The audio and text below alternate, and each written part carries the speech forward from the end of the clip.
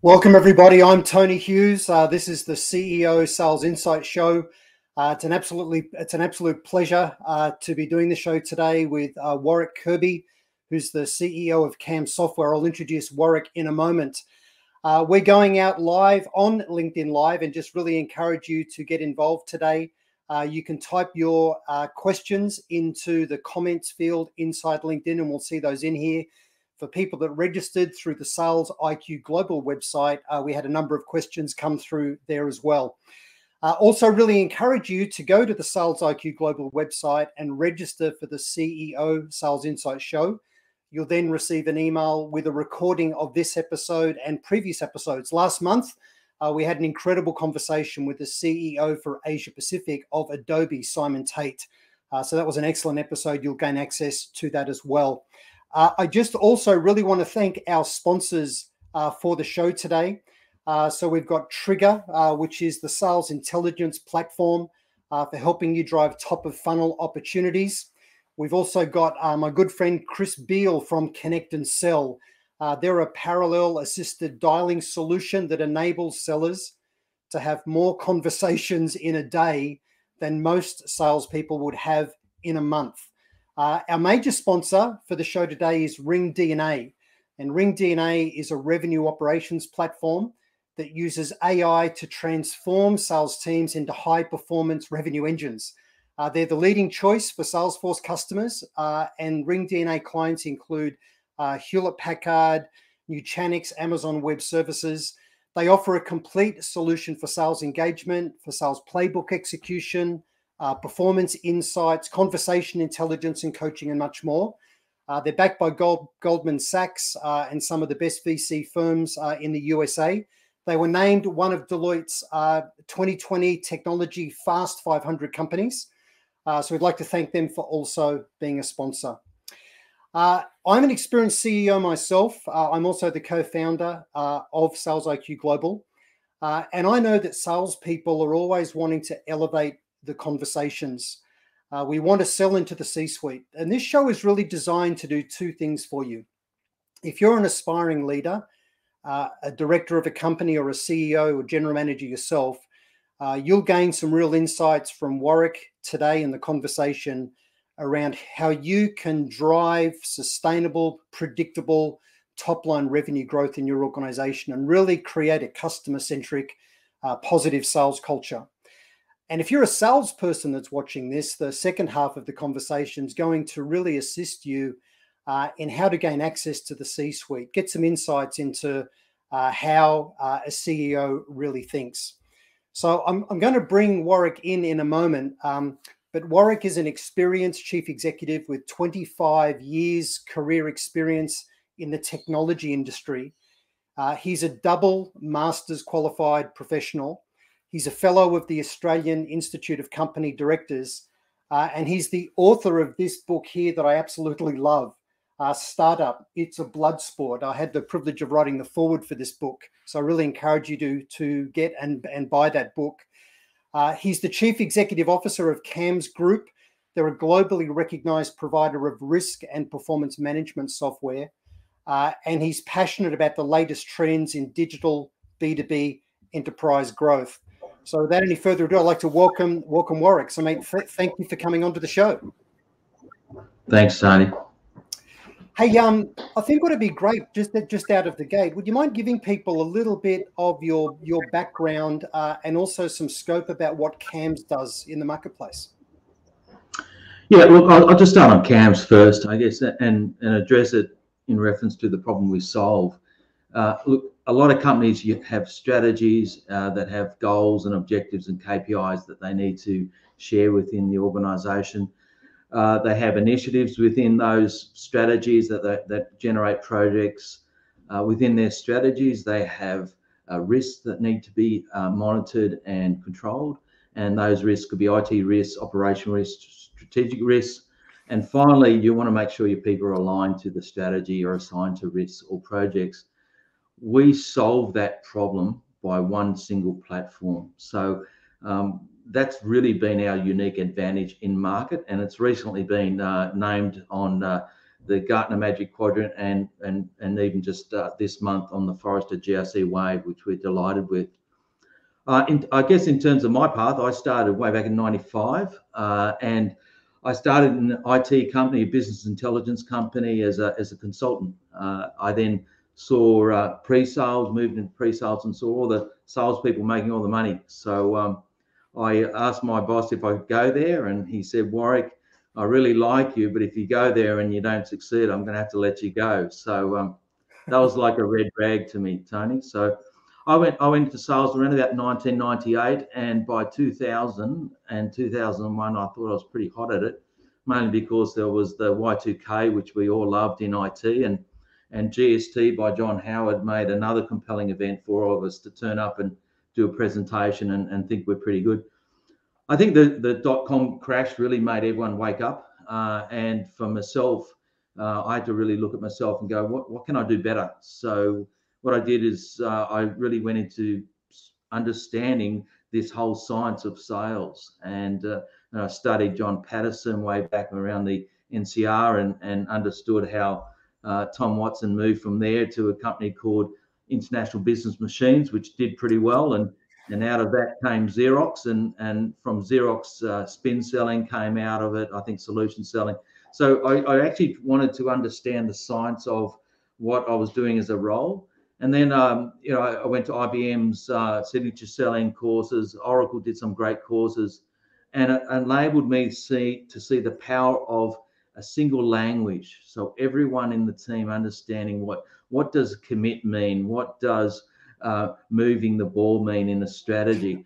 And then from there, I moved into sales management and learned a lot. Wasn't a great manager when I first started, as many of us are, and again, had to look at my leadership and how to lead better. I worked at Oracle in leadership roles. I worked for a number of US multinationals. And then I came to a stage in my life where I thought, you know what, I really want to do something a little bit different. And I had a coach, and the coach said, why don't you work your way to be a CEO? So with that, I did a lot more work around the science of software development. Took a step back and worked at a company, Leighton's, and ran their software development practice, which was a great role. And that gave me another discipline. So then from there in 2012, I was able to pivot into leadership roles. I took my first CEO role at One Test Rebellion in Brisbane. And from there, I've been a CEO at a number of firms, done some IPOs, and for the last 3 years, I've been at CAMS. And CAMS has had phenomenal growth, and you operate globally. I just want to go back a little bit, Warwick, to the comment that you made that when you moved from individual contributor salesperson to be a sales manager, that you didn't feel you were great initially. What's your advice to people that are looking to make the transition from individual contributor into a leadership role in the world of selling? Yeah, look, I think it's, as my wife says, it's not all about you. Yeah. So wives are full of great advice. Yeah. So individual contributor, obviously you're very focused about doing your one role and making that work. And it's more of a, in some ways, more of a selfish role. And a sales management role is moved to a more of a servant leadership role, where you're saying, how can I help everyone else? And that's quite a pivotal move in how actually you approach problems, how you deal with people. And it's not an easy one. So, me and my approach, if I don't know something, I study the hell out of it and then try and take the theory and put it back into practice. So that's what, and made lots of mistakes along the way. You and I have both had a similar career path into CEO roles, in that it came through the sales line of business in an organization. In your view, what level of advantage does that give a CEO if they understand selling versus the other disciplines in business around supply chain, logistics, finance, operations? Yeah, I think it gives a great advantage, because so many companies I meet, you ask them, what type of company are you? And they'll say, oh, we're a growth company. And a lot of new companies or a lot of companies that start off with an idea and a great idea, the founders may not always be the greatest growth person and how to take something and commercialize it. So coming into a company in I guess my brand, I can go to a company and say, look, my focus really is on growth and understanding how to commercialize it. Some other companies really need a CFO/CEO that blend works.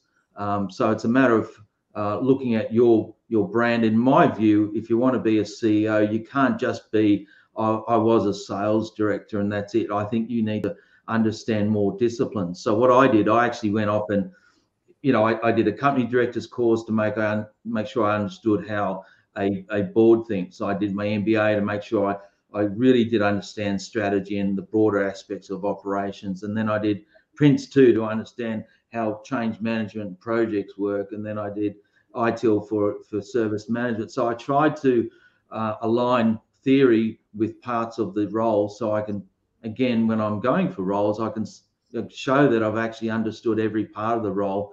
Because if you just come in as a sales director, you can be bamboozled by CTO and be cross-eyed in what they're saying, and you can't afford to do that, from my view.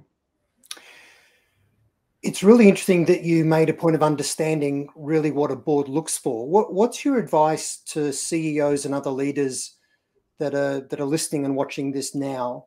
What's your advice to them about managing the board and things like a forecast? Because there's ways to very quickly damage your credibility with your own board, right? What's your advice to manage the board? I think two aspects. The first aspect is know your numbers.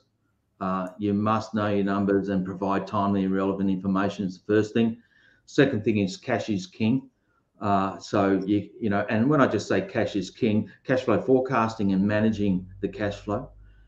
Third, as to your point, is forecast accuracy, and you need to provide that confidence and then deliver on that. Is it all comes around, Tony, fiscal stewardship, and I guess coming back to the role is my role, frankly, is to execute the strategy that's been signed off by the board aligned to the budget.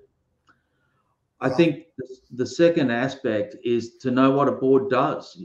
So understand the roles of the board, the duty of care that they have. I have to work through and with the chairman. That's my role. And I think also understand how a board thinks. So, boards are conscious of not just, good operations, but they might be thinking about a liquidity event. For example, they might be thinking about an M&A, or it could be an IPO, and you need to understand the difference between a VC and a PE and what that means in a family office and the returns for those organizations that might invest. So there's more than just turning up and giving a report. I think you have to look at it from multiple lenses, from my experience. One of the things I've always believed is that it's relatively easy, if not unpleasant, but it's relatively easy to cut costs. And someone that comes from a finance background, I find, is very focused on cost control. But the thing that's really difficult is driving sustained top-line revenue growth.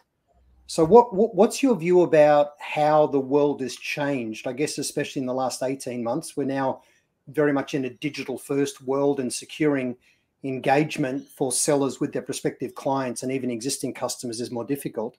But what's your thoughts about how selling has changed and what CEOs need to think about in adapting their own business models?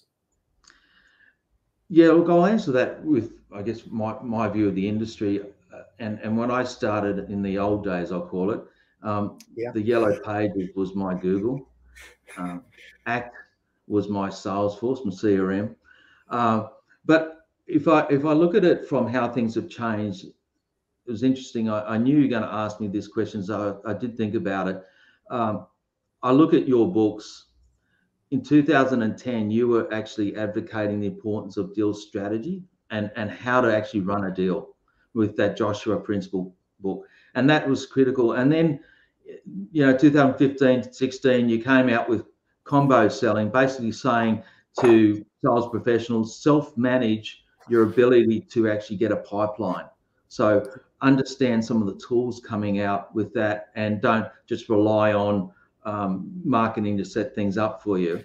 And of late, you've come out with the tech-powered sales, which I think is is the most powerful one, because it's basically saying get your head around the digital assets and the digital transformation that's happened within enterprise B2B selling to actually understand and manage the top of funnel and be in control of that, because the top of funnel and how you get leads through triggers and the tools that you need to know has changed over the last 4 to 5 years. So does that give you a bit of an understanding of how I think it's changed? And that's how you need to start to look at it? Yeah, mate, it absolutely does. And I guess that leads into maybe my next question, which is, where do you see the biggest revenue generation risks? You know, is that really around top of funnel, or is it in sales execution? Is it in retaining and growing your existing customer base? What do you think the reality is today? Where's the big risk? I'll answer it through from my experience. And even when I go to companies, the answer is it depends. But I always start at the bottom of the funnel. If I can't get a forecast accuracy, nothing works. So I start there with the disciplines around that. And then I try and move up the funnel. So then what is the opportunity cover I need? And for our company, we need 3.32 times cover. We know that. And when people say 3 times cover as a throwaway, what's that mean? Well, for us, it means in 90 days, we need to have 3.32 times of cover to actually know that we'll pretty much close the numbers that we've been forecasting as another lens.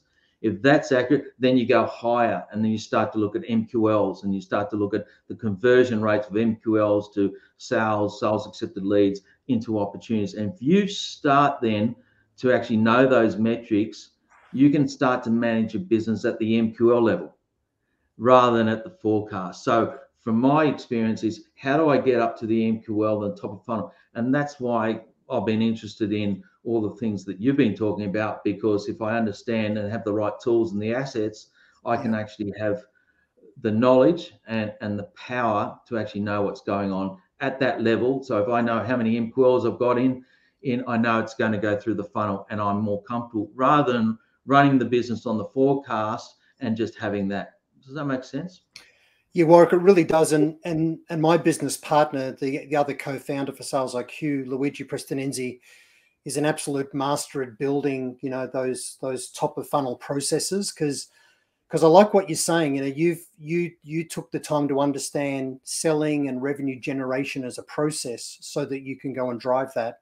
And I guess for everybody that's listening into this, there's really two kind of sources of top of funnel. It's inbound, so it's the activity that we drive that creates inbound, those MQLs, marketing qualified leads that we want to convert. And then there's outbound. You know, I just noticed here that Charles Frassetto has just made the comment that, you know, we as a team still cold call and we prospect key target markets, you know, for their clients. And that's obviously an important part of it. We all need to know what our ideal customer profile looks like. And then very deliberately go after them in a way that gives us the highest probability of success. I'm really interested in what you say about forecasting, because I see a lot of organizations will recognize that they need a level of pipeline coverage to de-risk the forecast. But then there's the issue of ensuring the quality of what's in that coverage, and that we're managing deal progression. We know the deals, for example, that are stuck for too long in a stage, you know, the danger is they'll slip and just go away. What's your approach to managing the quality of selling as it goes through that funnel to give you the forecasting predictability? My approach is this: don't use one lens to do your forecast. So wow, that's great advice. Yeah. So, and one lens might be for me just to go, I've got 3 VPs globally, one in Asia Pac, one in the UK, and one in North America. And they do the same of what I'm saying here anyway. I just don't go and say, what's your number? And say, great. And like Mr. Bean, go to the board and say, there's the number, and go back, what's your number, and go there. So we look at it through multiple lenses. Obviously, we do weekly cadence forecasting. We look at forecasting by worst case, commit, upside, and also as people come in, we actually make sure everyone understands, what does commit or forecast mean? What does upside mean? We look at the VP forecast, we then look at the weighted pipeline that I talked about. We then look at, and that's the linear process. Every CRM's got a linear approach of the process, and you do a weighted, it's at 60%, and it might be 100K, so it weights it at 60K, and you do all your weighted pipelines and come out with a number that should also be pretty close, you'd expect, to the forecast. We also do milestone for pipeline or forecasting. At the end of each month, we can look at milestones. So what I mean by that is this: every CRM system expects you to actually have a linear process, whereas in real life, sometimes you've got the authority first, then you might have need second, budget, and then demo and the proposal. Other times you might have it in different orders. So what we do is we do it by milestone, like score it and points rather than a linear one. And we give them points and then look at that forecast as opposed to the weighted forecast that's linear. We look at pipeline cover, we look at sentiment or gut feel, and we look at credibility, historical performance. We bring it together in around 5 lenses. We create a spider graph and we look at each one with the budget, and we say, is anyone spiking in or out? If it's not, well, then we can go, you know what, we're pretty good. If it is, we go, which one's correct? And then we deep dive. Does that make sense? So that's probably the first thing. I guess the second thing that's really critical to me is to treat the CRM as much as a CFO would treat their accounting system. So what I mean by that is we use Proband, as you know, in our business. We understand sales strategy, competition, and next step. So in every opportunity, regardless of where it's at, I can look at procurement, budget, authority, need, time frame, strategy, competition. And if it's a question mark or we don't know, the next steps should say, next step is I need to confirm time frame, right? And then as a CEO, I should be able to log into Salesforce or Pipedrive or whatever and look at it and make a comment to a BDM. And that's what I do, actually. And I learned that because I heard that Mark Benioff does it, and if he can do it, so can I. So that's the trick with CRMs is you don't want people to be overburdened, but don't put it in. So you've got to put the least in that you can actually read and make a comment and see the logic of what they're doing. I really love that. And for everybody listening to this and watching this, just remember that for the CEO, the thing that destroys their credibility with their own board, the thing that makes their head explode, is if the numbers are wrong, right? So the thing I'm hearing you say, Warwick, is that you have to know your numbers extremely well every time you talk to your board. You have to deliver a predictable forecast that they have confidence in.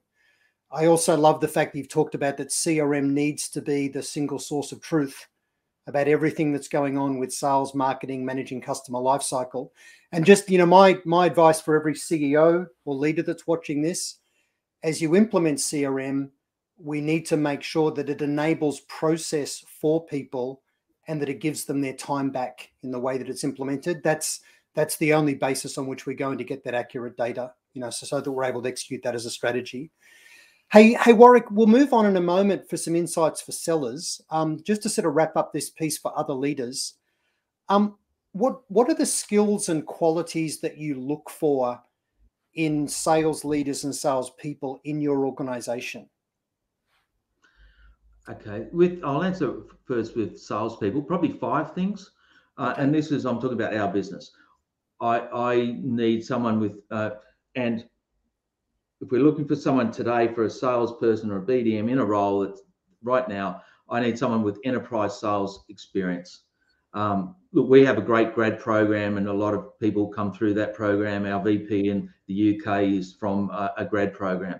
But if I need a role now, they must have that. They must know at least one sales methodology. I don't care what it is, but at least show you've actually dived into understanding the profession you're in.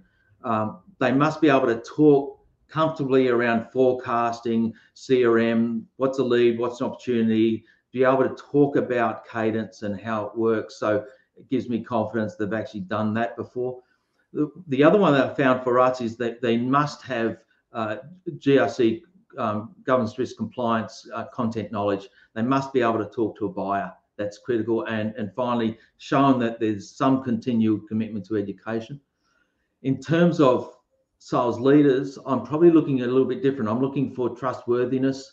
Work hard, tell the truth is what I say, because we're in a COVID world, and I'm managing a company that's got everyone around the world, and you just got to know that they're trustworthy, which we have. No surprises and good communicators. It's the second thing. Third is probably use disciplines. I expect them to use disciplines when we're required. Sometimes in a quarter you've got one or two elephants. I expect to have close plans, call plans. So you lift up the game in our business when they're the larger and important ones. I believe they must, honour the servant leadership. Basically, what can I do to help my team to be successful, and also commit to continue education. A lot of what you've just described, I guess, also speaks to the culture that you seek to create in the organisation. Is there anything you want to say about how you describe the culture at CAMS, that you've built? Yeah, look, it's sometimes hard when the CEO says this is what the culture is, but the culture I'm trying to instill in our growth teams is trustworthy, empowerment. Too many companies, and I've worked in some of the biggest in the world, particularly in ERP. You feel like you can't say anything. You run to the client, and they say, "Well, can we have, some other part of the negotiation, or some maybe extra licenses or different discounts?" And you go, "Oh, can I come back to you a week later?" Yes, you can. So I want to empower our senior salespeople to actually take that role and negotiate for us in a responsible way within frameworks, but back themselves is another part of our we want people to be able to back themselves, and it's okay to make a mistake. And finally, as I said, you've got to have a discipline. So the culture is scientific, as I mentioned, around the CRM, and also have a bit of fun. Awesome. And the thing we all know is that culture is nothing more, nothing less at the end of the day than the behavior of leaders and people in the team, right? So I really love that. And I've seen your organization in action. It's a really good, healthy, customer-centric accountability culture, which is great. So, hey, Warwick, let's pivot a little. Let's try and provide some insights for salespeople. So salespeople all want to go and sell to the C-suite. Everybody's heart starts racing and their palms start sweating when they think they're going to pick up the phone and make that call. And none of us want to botch that attempt, right? We know that we get one shot at the top. So if someone wanted to secure a meeting with you, what's the basis on which you would typically accept the meeting? Like what would the reason need to be that they're giving you? Look, coming back to what we talked about before is understanding the roles who you're engaging. And I guess, you asked about working with the board. I'm saying, well, if you want to be a CEO, understand the context of the board and what's important for directors. And it's the same for a CEO. You don't talk to a CEO about some transactional matter. You'd want to go to them about something that's related potentially to a board matter. Something's around for us. For me, it's probably around strategic growth, partnerships. Strategic partnerships is important to me now. Retention for any cloud SaaS company is a key measure for a CEO to manage, and also probably professional development. But we're not your biggest firm. We've got 400 employees, and I will take calls on some strategic matters, but most of the operationals obviously go to the right people there. And also to get a meeting, to reach out is to use a little bit of the combo, have a bit of, a strategic approach of approaching me as well. Yeah, and Warwick, just for those listening, Warwick's comments are very consistent with what Simon Tate said in the last show, that if you contact him and want to talk about something that's operational, in his mind, he's just going to delegate that off to whoever looks after that for him. So you're right, Warwick. If it speaks to how you can execute strategy, get strategic partnerships in place, I guess anything around how you're measured by the board, if it can de-risk an initiative for you or help drive something new that contributes, that'd be the basis. Yeah, absolutely. And mate, what about the best path to get to you? So for example, if your phone rings and you look at your phone and the person's not in your phone book, will you typically still answer it? Does email work? LinkedIn? What's the advice for the best path to get to you? Probably the best path, one of the best paths is referral. Another path is go from the top, from the board. I'll pick up the phone. I think too, also, for me, it needs to be really well researched when people reach out. So I do sometimes take calls, and that's fine. Often my EA filters a lot of the emails that come through, and we meet once a week on a one-on-one, and we might talk about, she might say, look, there's one interesting one I thought you might be interested in. So my EA still is part of that as well. But, you know, if I do take the phone, and I might at times, you know, be well researched, know what we do, have a, you know, notice something. I noticed something, Warwick, and I thought I'd, you know, talk to you about, you know, I wanted to do that. So use that link of at least showing you've researched. I'm a salesperson by heart, so I respect that. But, you know, I don't respect just, you know, the spam type call. Yeah, if someone wants just to tell you about what they do, low interest, right? They've got to show relevance. I was really intrigued that you said that if someone contacted you because they were referred by the board. So if a seller contacted someone on your board and got a bit of coaching and then called you, that wouldn't put you off? You'd respect that? Yeah, I mean, you know, sometimes you know, the board are, you know, they come to monthly meetings and they see, you know, what we're doing in strategies, and you know, they might even have a connection, or someone might see it and go through the board, and the board might go, you know what, you know, we've got a PE investment. They might hear of something and say, Warwick, this might be of interest to you. So, you know, it's an avenue. You got to be careful. It's got to be, but you know, it's sometimes it's a way to get through. You know, we're not as you know, big as other companies I've worked for, so that's different. But you know, we're still agile enough, and we're still open for. You know, I'm open for anyone. You know, if the board says it might be worth having a call, I will do that. Absolutely. Wow. Okay. Look, that's certainly great advice. We'll go to questions in a moment. Mate, let's maybe have some fun. And I just noticed a couple of comments in the chat. Peter Goring says he loves the fact that selling can be fun and scientific, you know, all at the same time. And I guess if you get the science right in selling, then the process can be fun because you've taken the stress and pressure away. If you've got the right level of coverage and you're running it well as a process. But Warwick, give me some examples of maybe the best and the worst attempts you've seen of a seller trying to get to you as a CEO.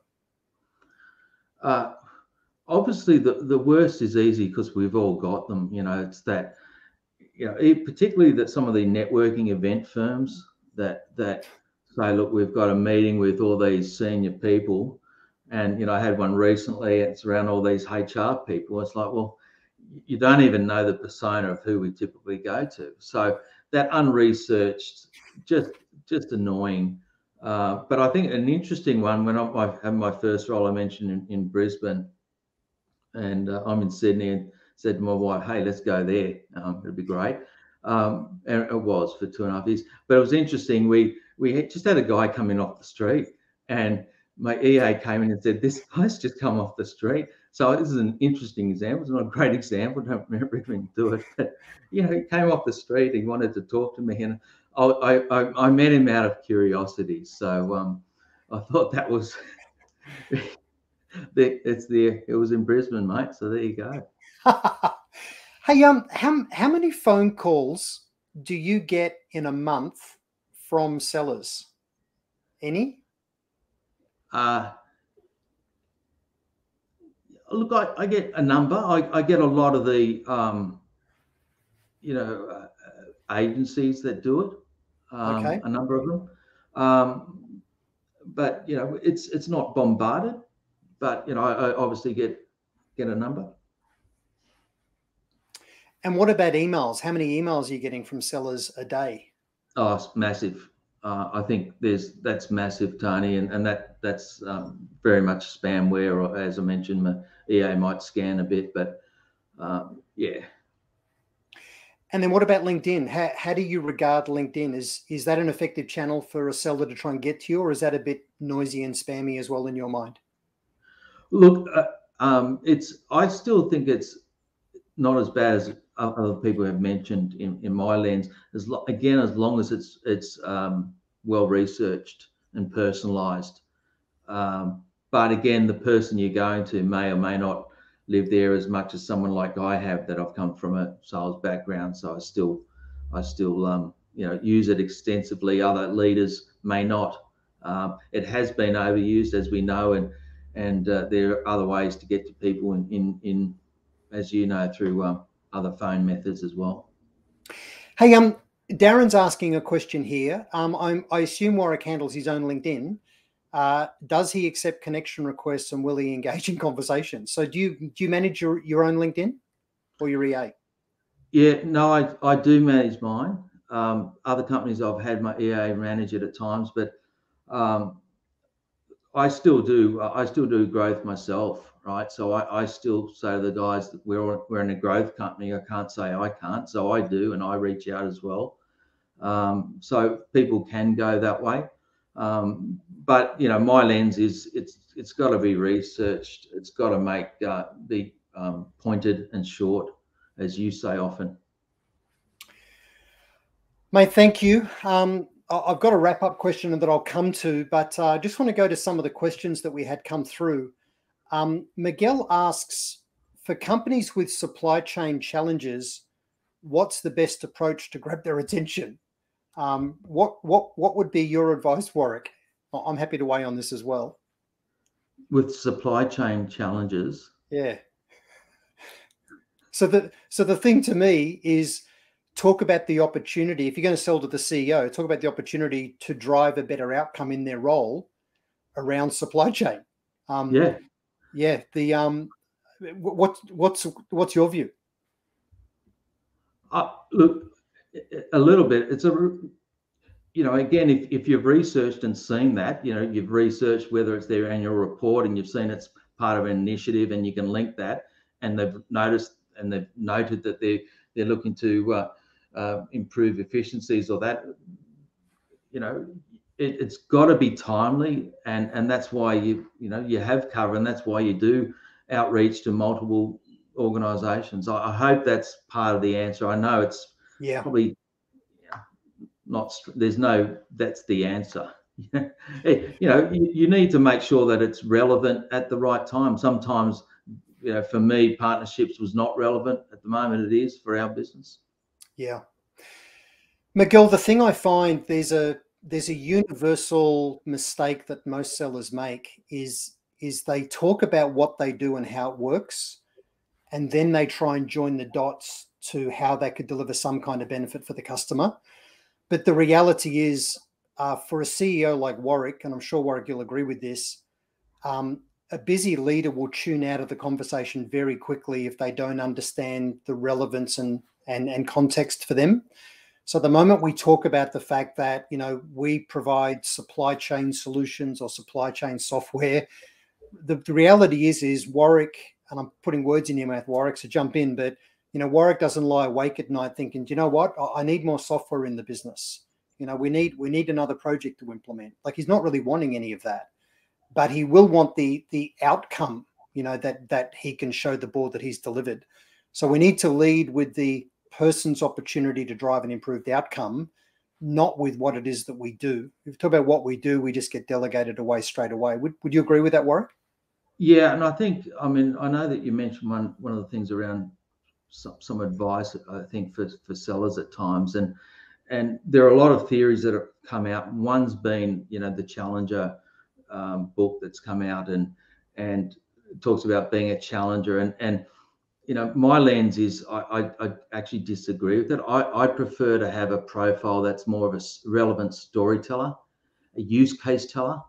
So you don't need to be the smartest person in the room and the thought leader, because one, I'm not the smartest person, and all the time in every meeting. So that's the biggest challenge. And I think, I studied a lot of these things. I think the Challenger one that's been talked about as being great. Look, the people that wrote it weren't haven't felt the heat of the kitchen themselves. And I think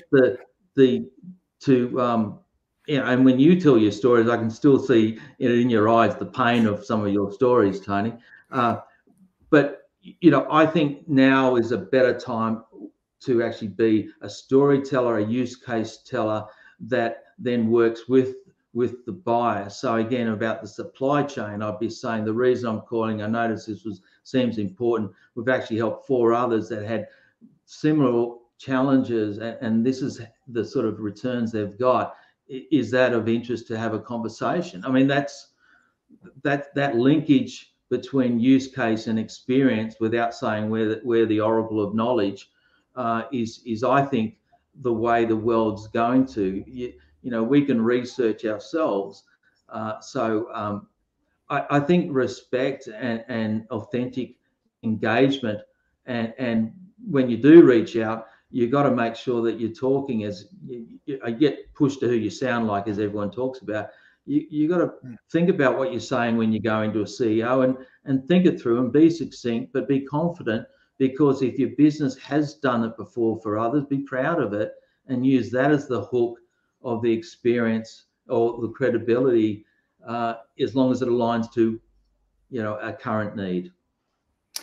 Yeah, and Sue McAvoy just made the comment that storytelling makes it so much more real. It brings trust to the buyer and shows that you know what you're talking about. And Sue, I really agree. What Warwick is saying is spot on. The key for all of us is that when we tell our stories, we need to make the customer, the new potential customer, and other existing customers, we need to make them the hero of the story, not us. And the thing I've always found is people are really interested in what others are doing to improve results that are also issues for them. Now, we never want to be seen to be betraying the trade secrets of an organization to their competitors. So you would never go to Coca-Cola and tell them what you're doing for Pepsi and how they're moving the needle on performance. But for example, if you were selling into the construction industry and you had mining clients and you decided that there's some commonality in those 2 different industries and that they're very seasonal, they can have boom and bust periods. So if you wanted to take some insights about what one of those industries is doing to trim costs, but in a way that does not inhibit their ability to take advantage of growth quickly, as commodity prices come back or markets change, you'd find that a CEO or a CFO would be really interested in that. Oh, I wonder what this other industry is doing strategically and operationally to be able to downscale and upscale, really easily. So yeah, I really agree with that. We've got a question here from Brad Willett, Warwick. Do you see value in benchmarking marketing and sales performance? I think yes, I do see it. I mean, when I mentioned we do forecasting each week, and it takes 5 minutes to do it, and we then benchmark against themselves, so seeing their own performance, benchmark against other people's in terms of their accuracy percent. That's a good one to do. Some companies go into massive detail around benchmarking activity and calls, and then you can, in my lens, you can over kill it in terms of what you're measuring. I guess you want to measure what the behavior you're trying to achieve or the outcome. So I do believe in it, and obviously, our business, Tony. We measure it from that forecasting, benchmarking it to even the budget and the targets and the quotas, and looking at people's performance that way. Do we do it in terms of industries? Probably less so. I mean, we sort of run our own game and have our own targets, and we do covers around that as well. So we have our own benchmarkings around cover, like I mentioned, 3.32 times cover. That's our benchmark in some ways. Yeah, the thing for me, I'm a big believer in is benchmarking the progression of deals through your sales process. So, how long should a deal be in a stage? Because when things get stuck, that's often when a whole lot of risk comes along. So that's certainly a good thing to benchmark.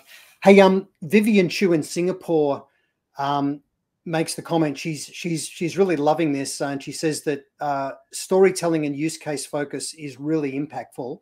However, it's hard to find good salespeople who understand the skills of being able to tell stories well. What do you do inside CAMS to equip your team to be able to tell great stories well? We do a number of things. We work with pre-sales and marketings to generate the use case stories. That's important for us.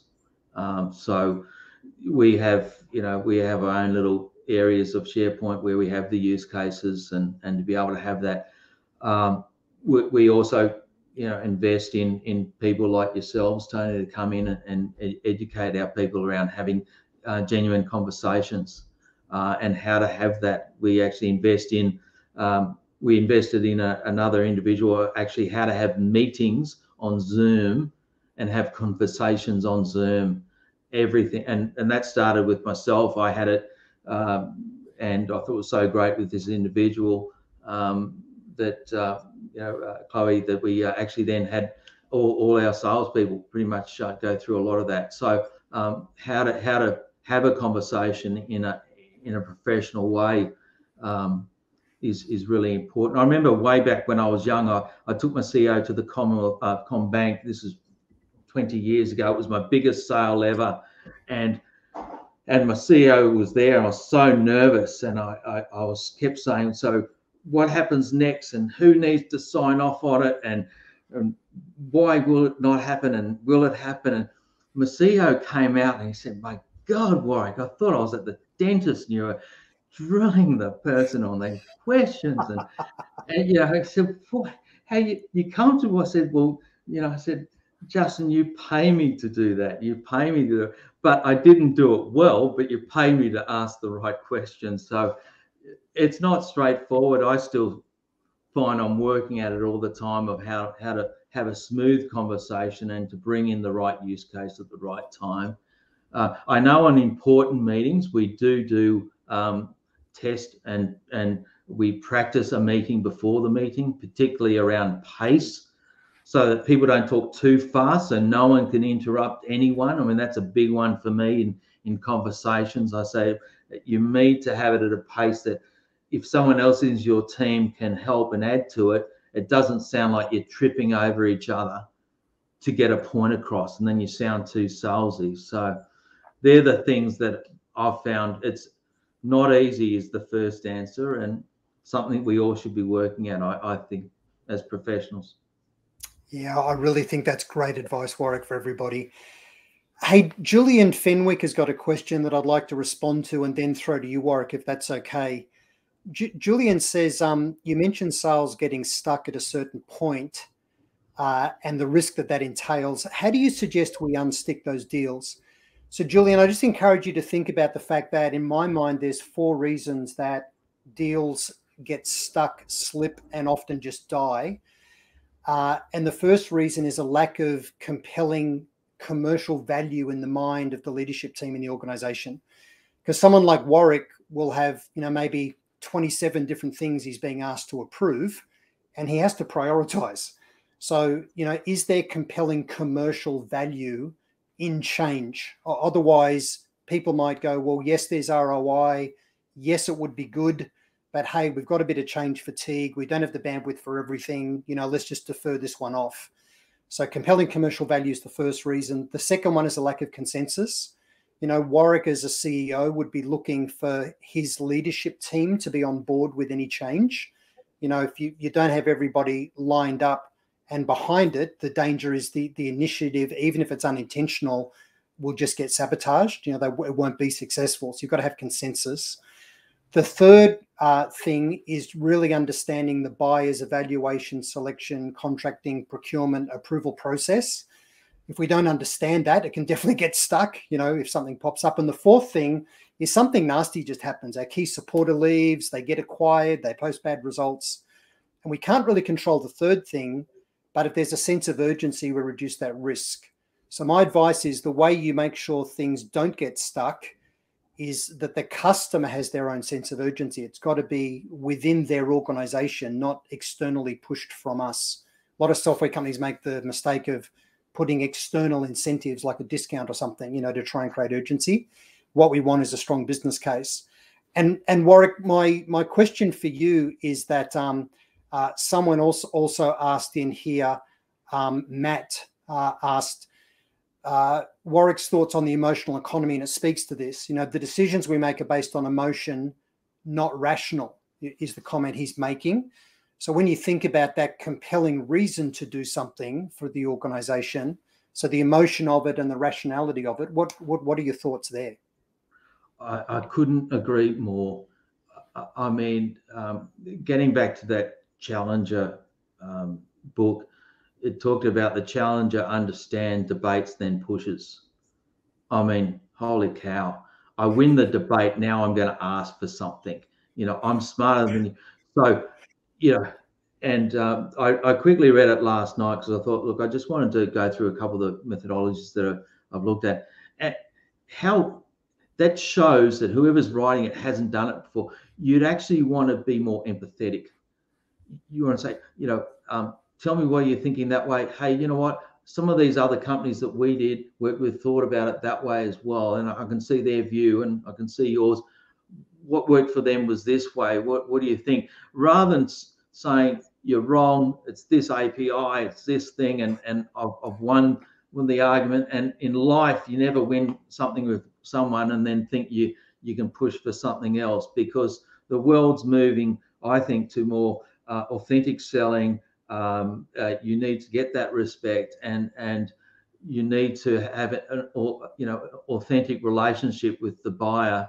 And as Bosworth said right at the end, it's risk and trust, right? So absolutely, it's the right side of the brain as much as the left. Yeah, mate, I really love that. Paul Took's got a question maybe along these lines. How would Warwick measure the cost of change? I guess when you're evaluating how you prioritize internally, how do you measure the cost of change? The pain of change and the cost of change as a buyer. Yeah, and actually you're right, mate. It is really pain and risk, isn't it? That's the big thing that we have a look at. We tend to identify what the reward will be, but yeah, how much pain, how much risk, how much potential unintended consequence from change that we hadn't considered. Would you agree with that? Yeah, I mean, you have to have that in mind. I mean, we're doing a lot more work around digitalizing contracts and using some smart approvals and things like that. That's going to be painful for a number of the salespeople, but for me, I know that the governance around it but far outweighs a bit of the pain around, I've got to use this new system to do a contract. So and also we're looking at the investment into Salesforce and how to integrate it, and so cost and pain and governance, all those factors come together in terms of whether it's worthy to do that change, and that change at times is painful. Yeah, no, that's great. Hey, I just want to move to a couple of questions that people put in when they registered for this through the Sales IQ website. Michael Alexander and Jean Turner both have, in essence, similar questions in that they find that their sales starts lower down in the organization with areas like legal, and they're asking about relevance with the CEO. And my advice on this, and I'd love Warwick to weigh in on this as well, is that we really ideally want to start high and then get sponsored to the people that need to be on board for consensus. And the problem is, in both of your questions, you talked a lot. They were actually long questions, so I can't read them out. They're very long. But you talked a lot about what it is your solutions do, and then you got to the benefits. And that's exactly the same problem when you go talk to a CEO. If you talk about what it is you do, you just get delegated down to procurement and legal and HR, for example, if that's where your solutions or products actually impact. We have to lead with how the CEO or the CFO, how they can drive improved results in their role. And once they go, yes, I want that improved result, we go, great, can you sponsor me to go meet with these people in the organization? so that I can go and validate what the business case looks like for you as CEO and then come back. So we want to get so we do not want to get delegated. We want to get sponsored, and we want to do it in a way where there's a reason to go back to the CEO. And in essence, we're trying to help them nail the business case, the commercial value of change, and how they can manage all of the risks and secure consensus within their team. If we start lower, the problem is you might be relevant for the people that lower, but then they become a blocker, and they say, "Don't ring Warwick. You know, I'll go ahead and get this approved." But then we've lost control. Would you agree with that, Warwick? What are your comments? Yeah, my first one is, you know, with all the work that everyone does, you don't always need to get the CEO. In my view, you want the B and the A. You want someone who's got the budget or the access to funds, and you want the authority. Yes. So that might be the CFO. It might be someone else. And I'll give you an example. I used to sell in the HR space, psychometric assessments, and our sponsored buyer was the HR director, but who's got the budget, right? Yeah. And who's got the authority, right? CFO. So we started targeting the CFO, and you know, I'll give you another example. In our business, we target the chief risk and office CFO and things. So when we look at Proband, it's not budget, it's not the issue for us typically, not the authority, not the need, because you actually got that conversation. It's time frame and procurement. They're the big ones that trap us on missing our numbers by time frame, right? Or the procurement. But for other companies, and the other one I was talking about, and around talent management, the challenge in our Proband was find the budget and find the person with the authority. They're the ones that created the real deal.